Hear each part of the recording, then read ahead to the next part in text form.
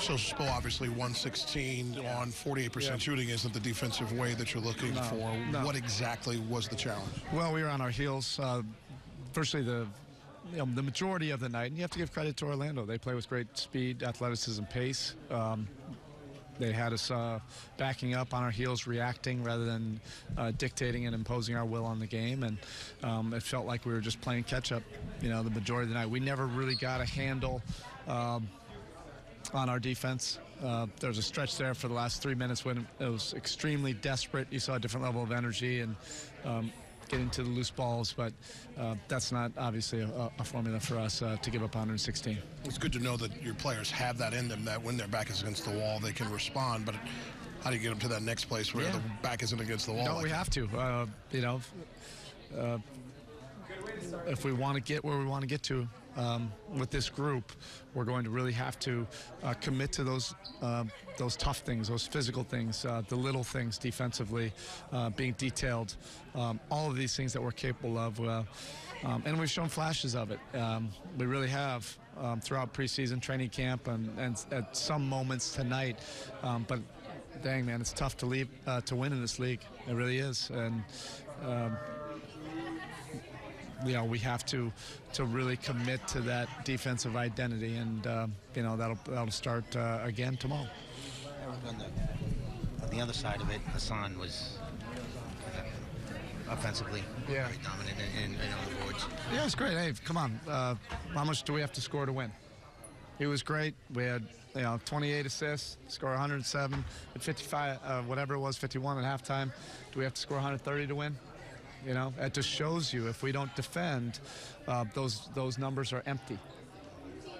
They could score 40 and have 30 rebounds, and if we don't defend and do it with a team defensive concept of doing your job and trusting the next guy to do their job, then it's empty. Those are empty numbers. How did you feel about that lineup going with the group you went with? Obviously, you got off to a pretty good start, so what do you feel about that alignment with Kelly and Josh going forward? Yeah, we'll see. I don't know if I can make a definitive determination about that right now. I'll just, as usual, I'll reflect and study and see what direction we'll go forward. And then Justice coming off the bench really played as the de facto point guard, advanced the ball. What did you think of his overall play and the role he took on in this game? Each game, he's looked a little bit more like himself. Just in terms of his activity, his defense, making some of those intangible plays, being aggressive.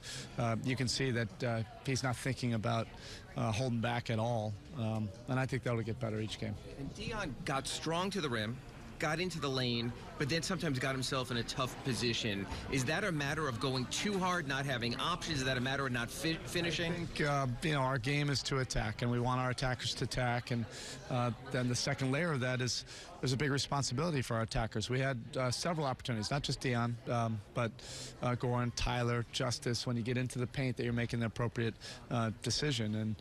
And we're not going to let off the pedal in terms of our attack and aggressiveness, but we will improve, our finishing, our decision-making, and making the right play. Is there almost too much driving kick versus drive and try to finish or draw the foul? You guys were at point blank a few times, and the guys did hit an open guy in the wing. What's the call there?